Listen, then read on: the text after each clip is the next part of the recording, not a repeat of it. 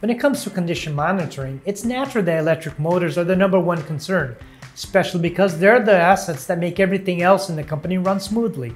But when we talk about advanced maintenance strategies, such as Tractian's online monitoring, we need a broader perspective. Gearboxes, bearings, compressors, and pumps, they are often just as critical to the whole operation as the motors, albeit they're often overlooked.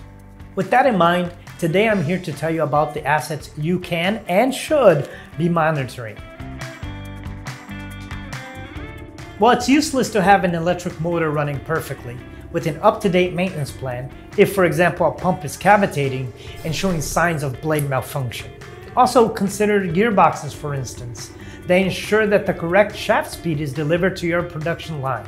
What if they're having gear problems? Surely these failures, if not detected in time, will bring your entire manufacturing operation to a halt. When it comes to condition monitoring, which is one of the most important predictive maintenance strategies, Traction will help you detect failures in early stages. And these are the failures that will show us that something is wrong with that certain equipment. And in all likelihood, things will worsen if we don't intervene. It's important to highlight that these malfunctions are hard to identify by manually collecting vibration data over sparse periods of time. And surely they don't randomly happen. Let's put together a table so you can understand which failures we automatically detect through condition monitoring and in which assets we can identify these types of failures. Bearing systems and bearing houses, gearboxes, motor pumps, compressors, electric motors. These are the machines in which we can detect unbalance. In low-speed rotating machines, it can be hard to detect unbalance issues.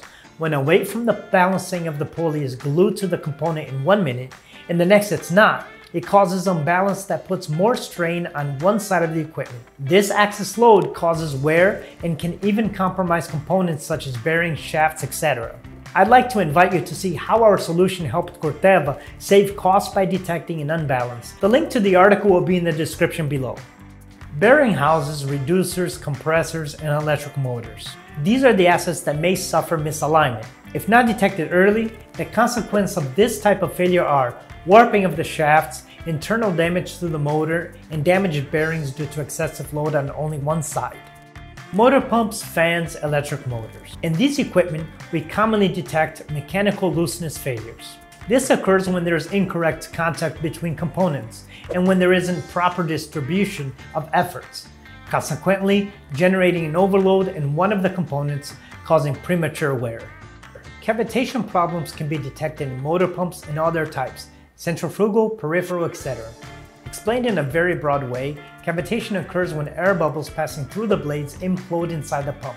These imploded bubbles end up not only affecting the efficiency of the fluid transport, but also generate physical damage inside the pump, such as deformation of the blades and pump walls.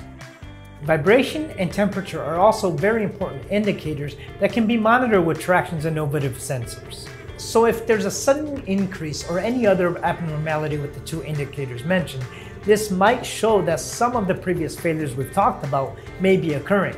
For example, a bearing can start to heat up when lubrication is lacking or when there's misalignment. There's usually also excessive vibration in the bearings. We can also catch failures related to asset components such as gear, blade, and propeller failures. For example, when there are indications of gear problems in the gearbox, by monitoring the GMF, the Traction system will generate an alert about this issue. Similarly with the fan, by monitoring the GMP, the software will identify any possibility of failure in these components. If by any chance you have critical equipment in your operation that wasn't listed here, don't worry, our system can monitor any rotating asset or any other machine with the defined vibration profile. Altogether, there are more than 100 types of assets, machines, and equipment that we can monitor. Do you want to know more about how we can monitor critical assets of your operation and automatically identify these failures? Contact our team and we'll give you all the details, from which points you should monitor to the complete support for installing the sensors and checking the insights. Thanks for watching and don't forget to subscribe for our next videos. See you soon!